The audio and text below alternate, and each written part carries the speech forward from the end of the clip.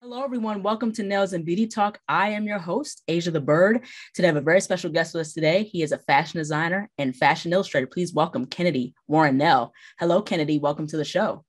Hi, thank you for having me. Sincerely, I was just so shocked. I was like, oh my gosh, yes, I'd love to. So yes, thank you for having me. Yeah, I'm glad to have you on the show. So, in terms of with how you got started, where are you originally from and how did you get started in the world of fashion?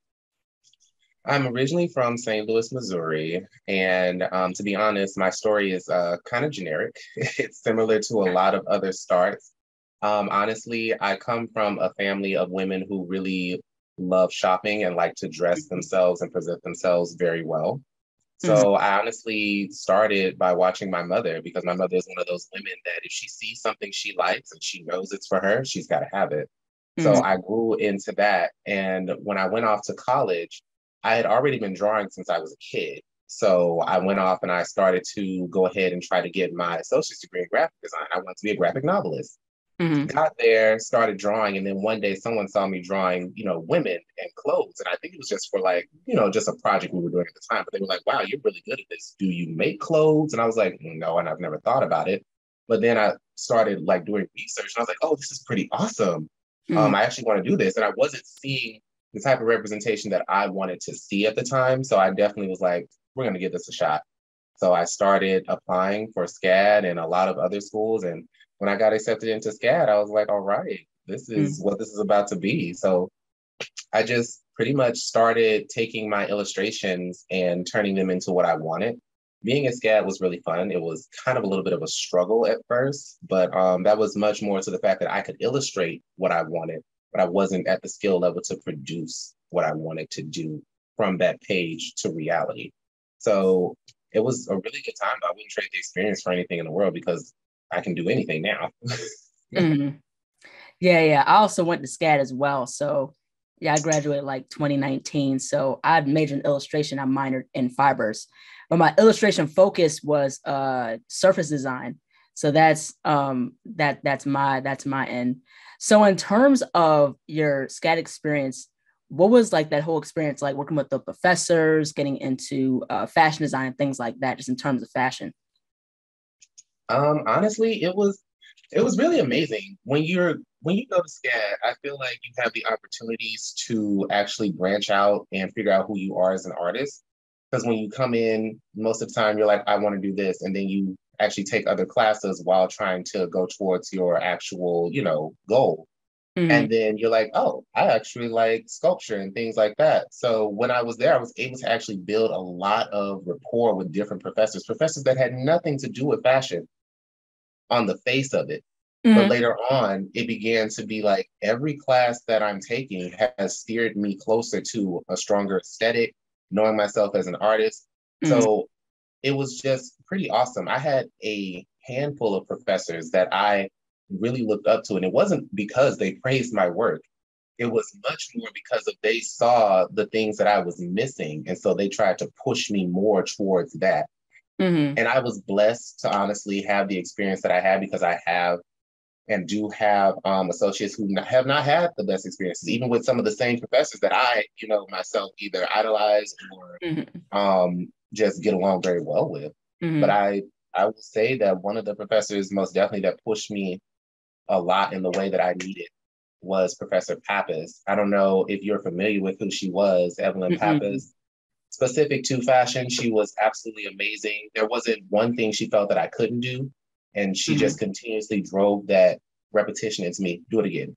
If you're upset with it, do it again. And as long as you're practicing every single day and putting your heart into the craft you want to do, you can do it. So she really like drove that into me. Mm-hmm. Yeah, and I also seen like some of your fashion illustrations because I know there's like a fashion illustration club when we went to SCAD, and Laura Yeah. Wolf was the head of the club, and she did a lot of fashion illustrations. So, what got you into fashion illustration? It was definitely Laura Wolf. She was the fashion illustration professor. And I I really love drawing, period, but specifically drawing something that's going to capture an emotion and attention. And that was perfect for fashion illustration. Because there's a difference between a fashion sketch and an illustration. The illustration Right. will most likely evoke an emotion, or it's going to definitely show you the movement of the garment and how we aesthetically see it, versus a sketch, which is just for your technical design. So when I went into illustration, I kind of was on the border of, oh, this is really stiff and it's Right. not too fashion. And so she was able to draw more out of me because just the Hmm. length of the garment that you have to draw and the actual models that you're going to use, being able to visualize all that and put it down, it's a tough skill. And I actually just really love it because it's so freeing. Hmm. Like I feel like when I see the image in my head, now I'm able to put that down on paper. My favorite things to draw with are definitely going to be charcoal or pastel, but I really love watercolor. Hmm. And Laura helped me to figure out a style of watercolor that suited me. So it was awesome. Hmm. Yeah, your fashion illustrations are really, really amazing. And the thing is, like for me, I like shoes. So I like draw with like shoe designs and things like that. And I love using marker. I'm a marker type of person. So yeah, so a fashion illustration, like when I was in that club, it teach you the figure of the woman, the poses, the fashionable poses, and also not how you said the garment, how the garment moves and how they would wear it. Yeah, definitely. I that was actually I loved taking those classes, but also being able to take the life drawing classes because I think that you had to take life drawing in order to get into fashion illustration. I might have the curriculum a little muddy, but I think it went along those lines because you needed to know exactly how the hip was going to lay this way. So that way you're not drawing a girl who's literally just unangular. And Mm-hmm. but even then, knowing how the body can position itself, it allows a little play with it. So that way you can draw these lavish figures and these extravagant looking silhouettes and still Mm-hmm. know that, okay, even though the sleeve is this big, the arm goes over here. It's just Right. those little types of techniques to bring it actually all together. So yeah. Yeah, yeah, absolutely, absolutely. Now, how would you describe like your fashion design style? Like, how do you like to design clothing? My aesthetic, if I'm being honestly described, I love anything that is bougie, glamorous, and glittery. I can be a little bit subdued because I do still love to have those classy elements, but my aesthetic is basically for women who want to make a statement without having to say anything.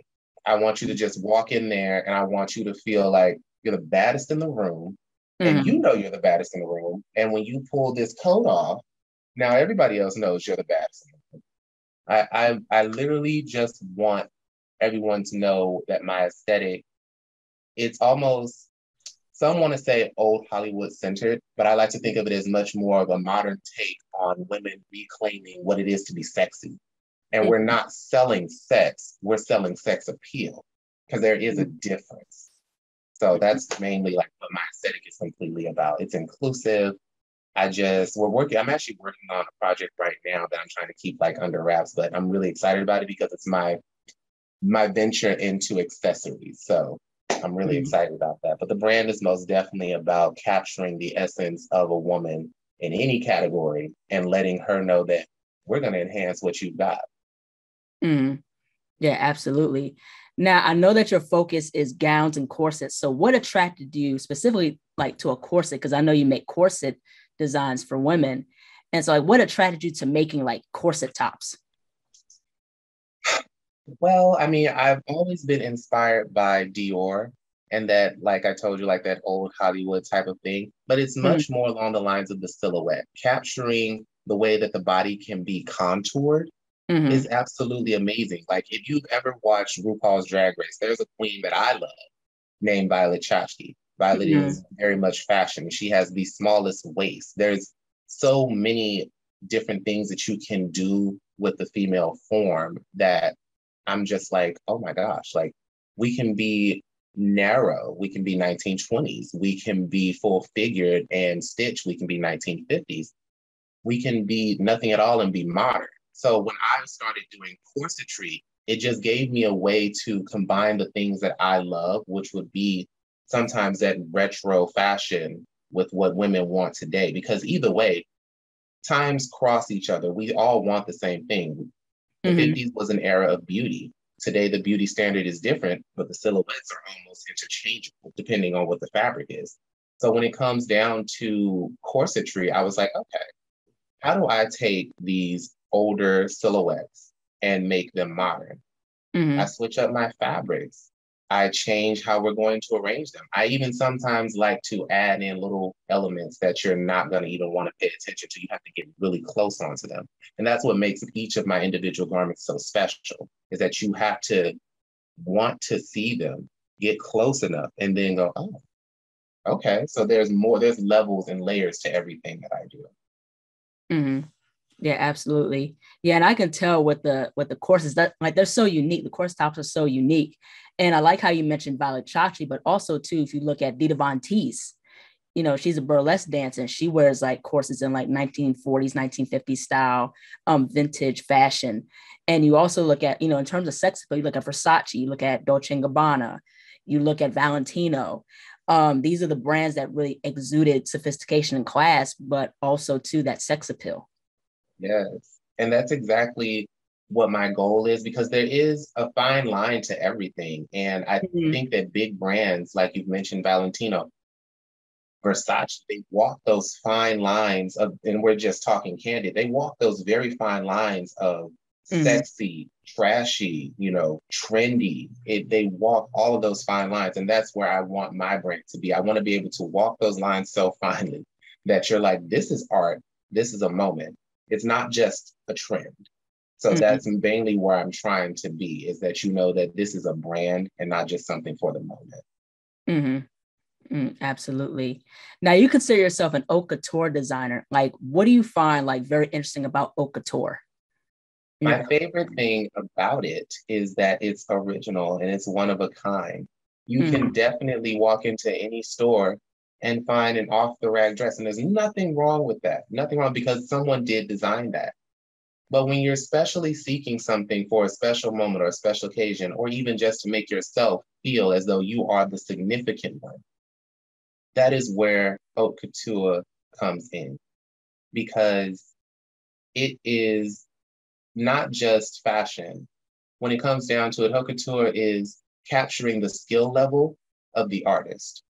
It Mhm. is literally being able to come up with this outlandish design, ranging from, you know, haute couture, which is just high sewing and creativity, to avant-garde, which is the strange and the wild. But those are Right. two huge, huge segments in fashion that you can do both, or you can do one or the other, but you have to do them well. And so at first I did want to do avant-garde, but I, doing this for the little time that I have done it, as you know, it really opens your eyes as to what you actually want to do.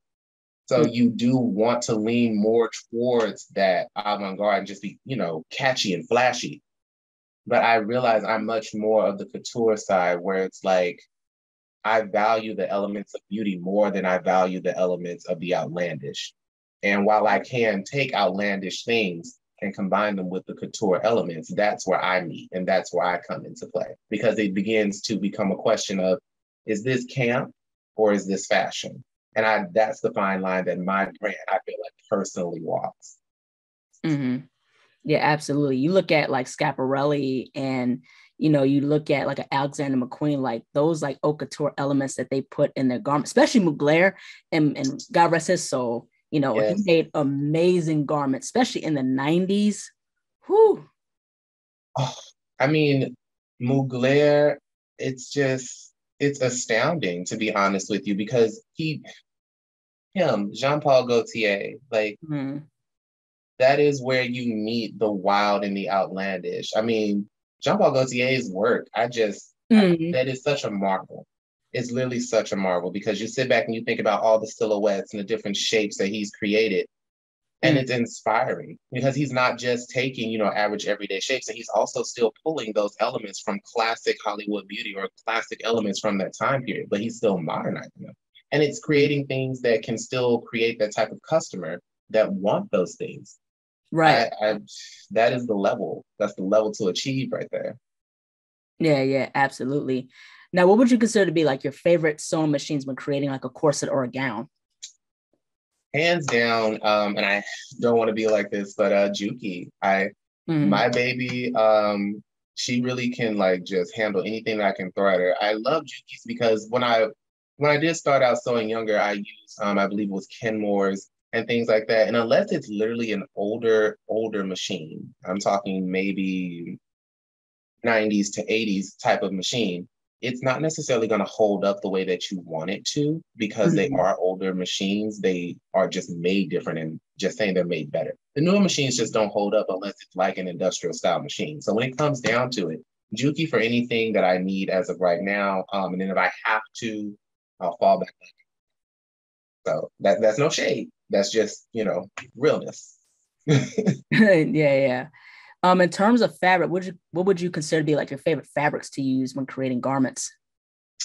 My favorite fabrics, everyone probably knows that I love taffeta if it comes to a gown. And I like taffeta not only because of the colors that just can be done to it, but also the sound that it makes. When Mhm. taffeta moves across a room, it's typically used in gowns. So you can tell where the woman is no matter what, because you're going to hear this shh, shh, Mhm. shh. And you know it's got all that volume, all that tool. It has body of its own to where you don't even have to do specific things to it. Mhm. It's absolutely one of my favorites. If it's not taffeta, then it's probably definitely going to be satin. And I should be wary of satin because it can be warm, like sometimes too hot to wear in the summer. But Mhm. it is one of my favorite fabrics just because of the sheen. I told you I like sparkly things, and it supplies the amount of sheen that I love because it keeps the clothes from looking cheap. It makes them feel more luxurious, and then you don't have to have all of that extravagant beading. Much more, it's just a beautiful silhouette. Mhm. Yeah, absolutely. Have you ever thought about collaborating with different artists, such as like illustrators or like nail artists and things like that with your collections and stuff? Oh, most definitely. I'm always open for collaborations. It's just making sure that I have time to manage those commitments. I've always wanted to collaborate with many different artists because there's so many different avenues that we can go down. If you Mhm. take what I do, and let's say that you're not a seamstress, but let's say that you are a painter. I've had a painter actually approach me like, hey, I'd like to paint your work. You look back and you look at like 17th century art is one of my favorite things. And if you look at those gowns and the way that they're literally painted, it's almost like they're real, all the detail. That'd be an honor for me. So taking that and translating into something else, someone else will see that. A sculptor might see it and be like, oh, I'm going to sculpt this gown. You never know what's going to happen with any type of collaboration you do. So I'm always open to a collaboration. And when it comes down to nail art, my mother wore nails from the time I was born until today. So she still has her claws and I love it. My mother does her nails out like wild. So I'd definitely be down for anything like that. Oh, that's really, really cool. Yeah, and I'm a painter and a nail artist as well. So if you want to collab, you can, holla at me. I got you. I got you. Yes. All right. So I want to get into the progression of fashion. So what has been your perspective on the progression of fashion and as well as where it's going? For me, one of my biggest things within the past few years was just trying to make sure that I was seeing enough representation. That's the main thing that I had wanted. And I am seeing it more. I'm seeing it slowly, which is fine with me because progression is progression. I don't want anything rushed because then it doesn't feel genuine. So it was much more seeing many more POC models in the front ads of campaigns, not just in the back or used as props. It was much Right. more of seeing a lot of Black artists highlighted and noticed, and not for the sake of a trend of spotlighting a Black artist, but actually taking in their work and Right. what they have to offer. So I'm seeing a lot more of that. One of my one of my close friends and favorite designers, because she does crochet, is Chelsea Billingsley. Mm, And Chelsea, that is one woman that is a legitimate powerhouse. Like she's absolutely amazing. There's nothing that Chelsea can't make, and there's nothing that she can't do. And I believe that her work deserves to be highlighted. And because of her hard work, continuously day in and day out, she is building and she is going. A lot of designers that I went to school with are actually out here and they are creating and they're striving and they're making waves. One of my favorite people, Christopher John Rogers, he went to SCAD and I knew him for a few moments. And I say a few moments because it was just more in passing and me like watching his work and seeing his transformation. He owns his own fashion house now and he dressed the vice president. Like mm-hmm. he has dressed her. That was his clothing. That is the height that he has set for a lot of us to reach. And it's been amazing to watch these things happen. I think I was more excited for when he did it than he was. So, I mean, it's seeing those types of feats and realizing that this is exciting, but we still have so much further to go. It's just amazing. Like, because if he puts it out there that if he can do this, you can do this. And so that's always been like one of the people that I idolize, especially not since we're like looking at celebrities or anything like that. We're looking at real people to follow and to look up to. He's definitely one of them because the man is intelligent and he knows what he wants and he knows how to run his brand. I'm seeing Fashion Head in the way that I wanted to. I'm hoping that it continues to do so. I haven't been too recently disappointed with anything that I've seen, because other than that, I probably would say something. But it's been pretty on the up and up. I do want to see more recognition, just a little bit more. That would make me more satisfied with the state of fashion right now. I will say that I am seeing some questionable things done by some of the higher end brands, whereas I don't think that the runways that they're producing is anything innovative. I don't think it's anything necessarily creative. I think that some of the brands are in a little bit of turmoil just because when it comes down to it, you do have to figure out how to connect with the audience of today.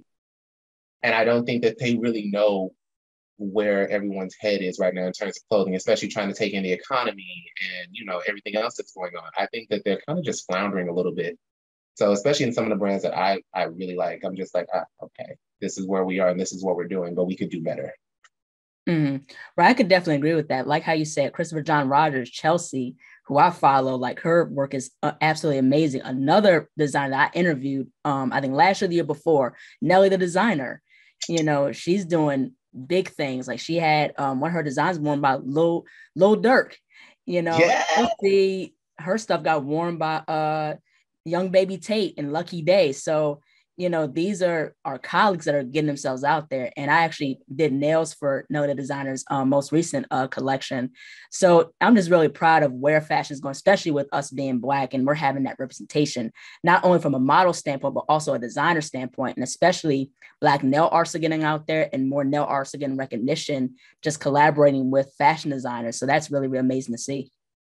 Yes, I mean, absolutely. And Nelly is again another one of those Black women that is absolutely unstoppable. Like every time I get on my Instagram, sometimes I run to her page and I'm just like, oh my gosh, yes, like she's at it again. Like she's doing it again. I just love to see how creative they can be because you don't get to see every side of a woman at any point. Sometimes you just get on, and you post these pictures and people create this idea of you. And then when you actually start to expose yourself for what you really do, whether you run your business, whether you're a model, you can get a lot of backlash, and things like that, because there are people out here that are unhappy with themselves. And so they don't necessarily want to support you. Whether you're actually a good person or a good artist, doesn't matter to them. If you're doing something that is slightly better than what they have going for themselves, it's kind of like you don't have that support that you need. But what I love about the community and network that I have, being surrounded by these powerful women, I feel like there's so much just uplift, at least amongst us, because there's not a time where I'm not sharing what they have going on. So that way everybody can get a chance to see it. Because I think that their work is absolutely amazing. Like Nelly's she's tops. She's just literally tops. Yeah, absolutely. It's really, really cool. And the thing also within the fashion industry or within the beauty industry, which is I'm in the fashion, but also I'm in the beauty industry. I'm a licensed cosmetologist and my focus is nails. So the thing is with any industry in this world, we have to work 5 times harder than anyone else as Black people of what we do. And we have to be much better at it. And the thing is, like with Angelina Talley from he made his book called The Chiffon Trenches. He talked about, you have to work a lot harder.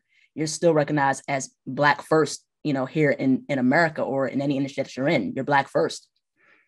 Yes. I mean, I have this conversation often with some of my non-POC friends, and it's never a bad conversation. It's just, us discussing what actually happens during a Black person's transition into their field or into trying to achieve what they want to do. You are identified by your skin first and your resume second.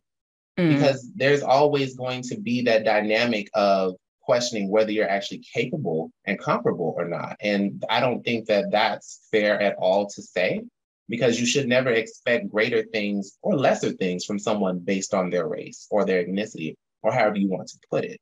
Mm-hmm. It's a constant struggle. Especially, I remember when I was working in New York for a while, and Mm-hmm. I was an intern, and it was a great. I personally would say that it was a great experience. Mm-hmm. However, I was met with a few questions from myself. I was just like, okay, well, I'm the only Black male here. Right. Then I look around and I see that there is only one Black supervisor, or I guess you could say head designer, and she's female. And yet she is still the only Black woman in the office. And I never want to equate things to race because it's not always that issue. But I do find it strange how, there's sometimes only room for one, but there's so much potential, so much artistry, so many ideas that can Right. be provided and brought to the table just by including everyone. Right. So I was just really confused by that. And I knew she herself was confused by the presence or lack thereof when she came up to me and said, it's really nice to see it's really nice to see a brother in here now, and I'm excited to see what you can do. Mm-hmm. And I let it wash over me because I knew exactly what she meant when she said it, and I just wanted to show her, that hey, like I'm here for the game as well. Like we're gonna open up some doors. We're gonna do this. I've Mm-hmm. had many instances like that throughout my career where it's like being, approached by fellow POC and them going, hey, you see how this is going? And I'm like, yeah, yeah, I see how this is going. You here to show out? I'm like, yeah, all right. Like, we gotta rock this out. You gotta represent. You have to be a cut above. And it's a point of pressure where you're always on. Always on. There is no slippage for you. That's Right. all that there is to it. You have to be on because you get literally one chance or else you're gonna be dragged through the mud and thought of as dead. So you have to be on constantly. Yeah. Yeah. Absolutely. Now, how would you define success? To me, success is happiness. Success is literally success is me being able to wake up every day, get into a three-piece suit, and walk into an atelier where I am designing and constantly creating and making a difference with my brand. To me, that is success. I don't know how anyone else can measure success because I think that it is measured off the goal that you personally have. If your Right. goal is to own your own business, that is success to you. If your goal is to one day just continuously work from home and never have to leave the comfort of your own personally created environment, that is success to you. Me, success is having a strong brand and then having an even stronger and lasting presence. That's Mm-hmm. what I'm measuring my success against. So I'm nowhere near as successful as I want to be, but I'm still working towards that end of success. So success for me is literally being able to get up and say, I am a designer. I design. I do this daily and I don't take a break from it. And I just keep growing. That's success for me. Mm-hmm. Yeah, absolutely. And, I'm the same way. It's like, I haven't felt that top of the mountain, like, oh, I'm at the top of the mountain, like, because I know I can achieve a lot more. So I'm definitely with you on that. But also, too, in terms of with success as well, is mental health. Because I think, I'm glad that, us in the Black community are getting into talking about mental health and saying it's okay to see therapy. It's okay to talk about what you're going through. And the thing is, the biggest thing I think while we're maintaining success or achieving success or maintaining a work ethic is to have that emotional support system for us as a community. We have to have a support system. That's why a lot of people will meet me and they'll say, oh, you're so nice, you're so friendly. And it's not that I'm nice and it's not that I'm friendly. It's that I know that everyone in the world is going through something different at any point in time than I am. So there is Mm-hmm. no reason for me to bring my personal negativity into anyone else's life or any problems that I have. When I meet someone or when I'm interacting with someone, my main focus is that we're equally enjoying each other. And so you have to be able to step outside of your mentality into someone else's, or at least meet them halfway. It's not a game of just running out here and thinking that you're the only person who matters. You have to be able to talk about how you're feeling and be able to express yourself. And I don't think that a lot of POCs are allowed to express themselves fully, because sometimes it does turn into an attack on your mental health. If you're, just having a bad moment, you're not necessarily allowed to have a bad moment, because your anger is going to be measured by other people differently. So if you're very upset and you already have that, angry Black woman mentality out there for someone else, it's very hard for you to feel comfortable to even say, hey, I'm having a bad day, or, this and this is going on, without someone feeling like, oh, okay, well, let me walk on eggshells because I don't want you to lash out. If you're not checking up on the mental health of everyone else, then you're not providing a positive outlet for yourself, because you are blocking all types of energy, if that makes sense. Like it's all about checking up on other people and being able to let people check up on you. It's hard to not be guarded these days, but with the way that everything is going, if you're not able to express yourself, it's just not a good look. Yeah, and that's the thing. We have to, share with each other what we go through and be able to listen. And I think that's the biggest thing. No matter what generation we're from, I think the biggest thing is to listen to each other and to support each other as a people, and not be afraid to be vulnerable. Every now and again. So I think that's healthy. It's okay to be vulnerable. It's okay to cry. It's okay to not be okay at certain points in time. Definitely. But that is a huge thing, though, is that, you don't cry, you don't show any type of emotion, because then you're showing weakness. And that in itself takes a shot at the mental, because if I can't cry and I can't express myself, how am I supposed to be able to heal, move on, and grow? It's a terrible cycle, but I do think that therapy, being able to talk about it, even if you don't want to talk about it, having some type of outlet to relieve that stress on your mentality is helpful. I mean, I create art when I'm upset. I sew when I'm not having the best day. I channel that energy into my art, because sometimes that's the only way that you can let it out and it be out in the open and you feel good about it, because either people will pick up on the emotion that has gone into this creation, or it just exists. But either way, you are mentally decompressed and stress-free, because you channeled all of that negativity into your art. There's a lot of artwork out there in these museums that did not come from happy places, but yet paint a beautiful picture. So just being able to have those creative outlets can also help with that mentality. So you do have options: therapy, or you can be therapeutic to yourself. Yeah, absolutely. And it's also sometimes to give yourself grace too, even at the times of when you fail. And it's okay to fail. That's just part of the process of being successful. You're going to fail, until you succeed. And like how you said, success looks different for everybody. It does. It does. But failing, like you said, don't let that be necessarily an option for you. You don't have to, stop doing what you're doing just because you fail. I failed every time I tried to sell something legitimately right off the bat when I began. But now, because of that repetition, I can do whatever I want. But you have to be able to take that failure in stride. And it's okay. It's some of the best of us have failed, because that's the only way that you're going to learn. Right. If you don't do it wrong, you're not going to get it right.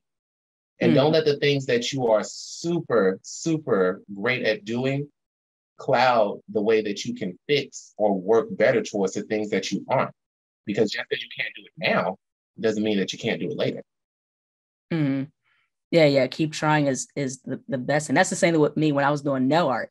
It was repetition, and I got better in time. That's the same thing with anything. So, you have to apply yourself in the skill set that you want to have. Absolutely. Yeah, most definitely. It's actually just being able to say, okay, I messed up. Some people are probably going to see that I messed up, but hey, they mess up too. So we're just going to keep going. Yeah. And it's a hard mentality to have, but yeah. Yeah, that's the thing. Now what's next for you? What are like your future plans, or, anything? Like, what's next for you? So without like trying to give too much away or anything like that, what's next for me is I'm going to try to do an actual in-person show at some point. And I want to say within at least the next year or so. I want to be able to actually solidify my brand by showing, everyone what I can do and what I have to offer. So I do have some like big, big steps like going on. But main focus right now for what's next is, as I mentioned earlier, my accessories endeavor. So I'm like really, really excited about that because I get to again walk that fine line of this is a couture piece, but it has an extravagant being about it. So I'm here for it. I'm here for it. I'm hoping to draw in new clientele, fresh clientele, new collaborations. So just a whole bunch of great stuff in the works. Mm-hmm. Now, in terms of like your garments, real quick, I could see you like designing something for Tiana Taylor. That'd be really, really cool. Either Tiana Taylor or like Naomi Campbell. And like two of my top people, because I knew about Tiana, I'm dating myself at this point, but I knew about Tiana Taylor like back when I was in like, I think it's like middle school, going to high school. And like, I was so obsessed because there's something special about the authenticity that she just has about her. She is who she is. And especially Naomi Campbell. I mean, Christopher actually dressed Naomi Campbell in something, and that was a goal for me, was trying to dress her. So I would love any shot that I had at that, because to me, that's fashion royalty right there. You get no better than that. Like, Mm-hmm. it's like, it gets no better than that. So I'm excited. I'm open to all possibilities. Got some like, plans in the works that I can't necessarily talk about right now, but Mm. I'm excited, and I'm just really thankful that you invited me on for an interview. And I hope that you also keep watching my journey, because I'm excited to say, hey, you should interview me. Yeah, yeah. And that's the thing. I wanted to highlight you and your work and, highlight different designers and especially, to understand their story. And I want you to share your style of work because I think it's very, very different from a lot of other people. So I'm very, very proud of you and, keep going. Thank you, thank you. I mean, I guess I'm representing for all of the weird kids who do something different, Mhm. but have a lot to show. So yeah, thank you, thank you. Yeah, absolutely. Well, last but not least, where can people find you on social media and how can people support your work? So you can find me on my Instagram. That's gonna be Kenady_Warrenel. And when you scroll through, if you do want to purchase anything, just go ahead and shoot me an email. My work is custom made and tailored. So anything that they got going on, I'm pretty sure that I can handle. All right. Well, thank you so much. Your work is absolutely phenomenal. Thank you. Thank you. Thank you again. All right. Well, take care. Bye-bye. I will. Thank you. Bye-bye. Hello, everyone. Thank you so much for watching. Please like, comment, share, and subscribe to the channel. Be sure to click the bell for notifications. Also, follow me on my social media platforms and visit my website, asiaticbird.com, and be on the lookout for more interviews to come very soon. Take care and stay beautiful.